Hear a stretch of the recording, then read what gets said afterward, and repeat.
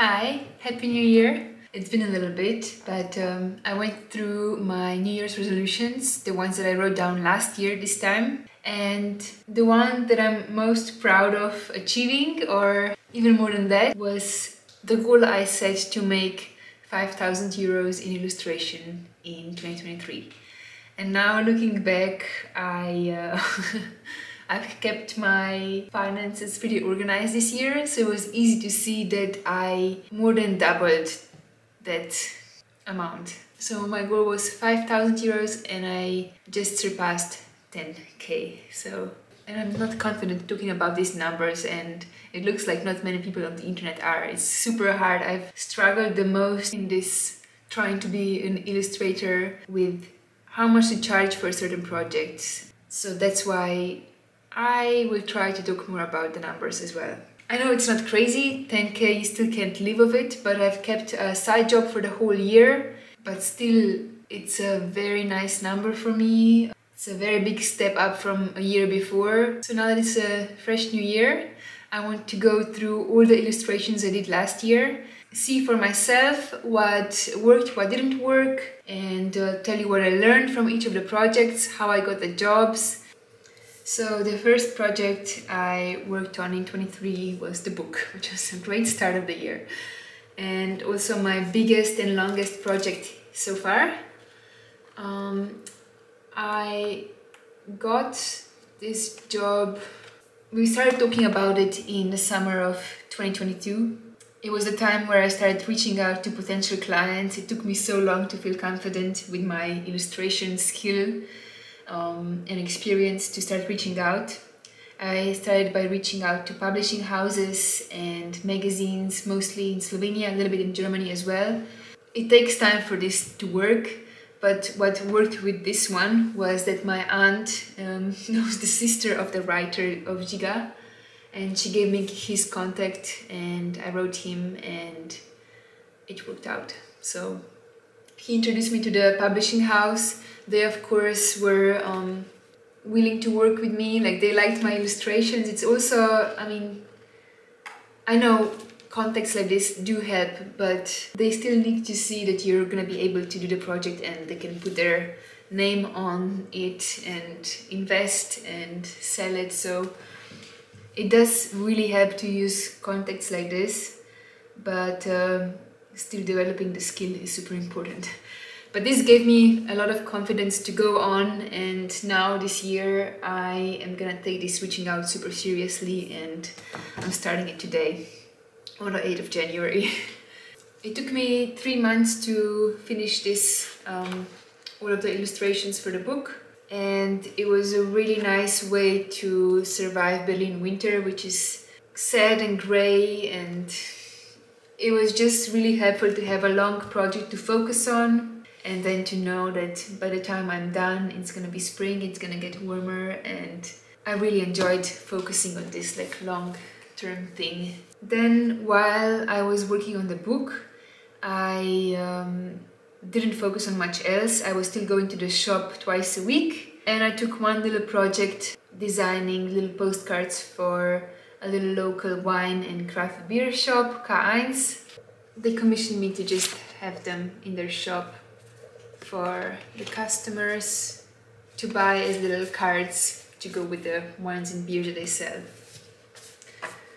Then there's this little random illustration I did for Sibi for Valentine's Day. I'm gonna put it here because, I don't know, I just really liked how it turned out. And then it was spring and the weather was horrible in Berlin. Just rain and rain and rain. So I decided to make this little comic. I was really happy how they turned out, so I got them made as business cards as well.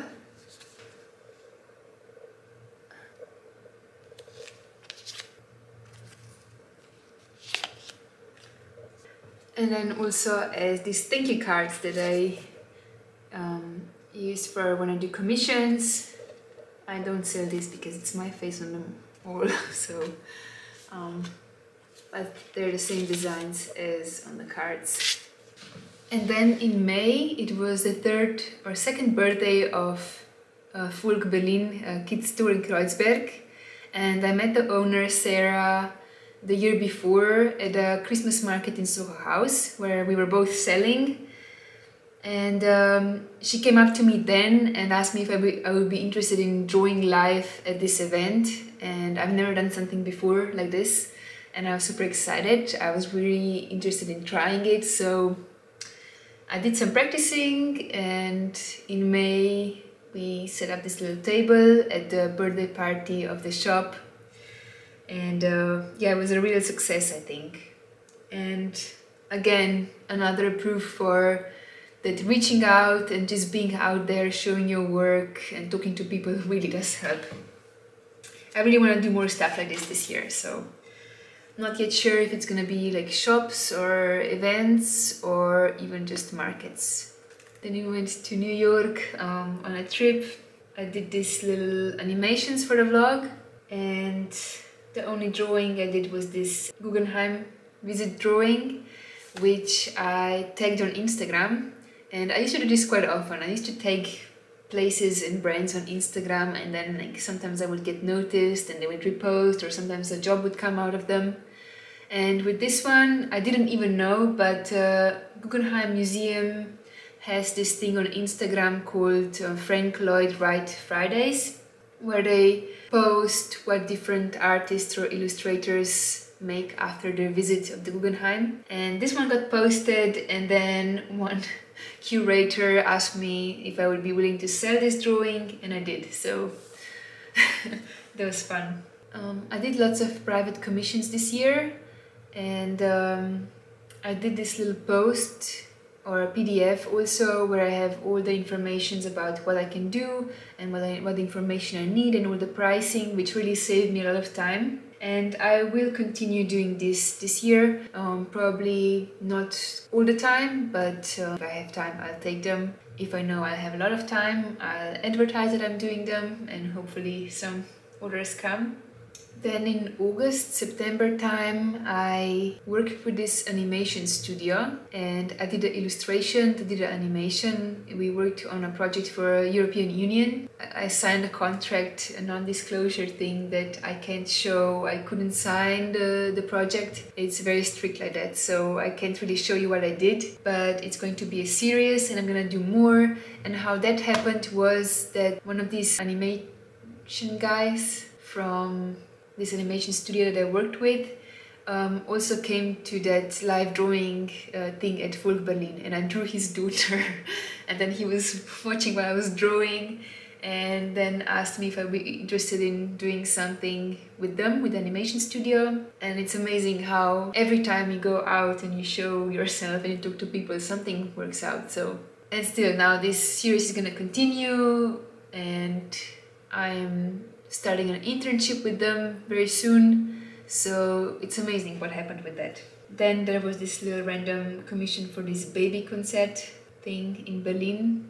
I don't know, it is what it is. Like, it wasn't my favorite project. It was a bit difficult to communicate with this person, but it's okay. They were happy in the end.